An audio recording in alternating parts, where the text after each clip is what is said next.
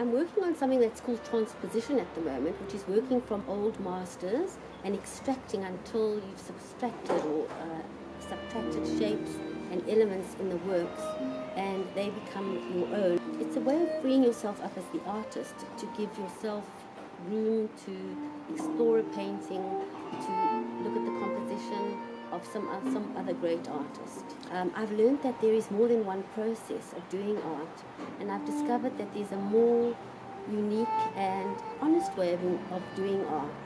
And I discovered that here at Ricky Burnett's, because he promotes art as an emotional response to the world and to yourself, rather than something that is perfect or copied or pertains to a specific style or fashion.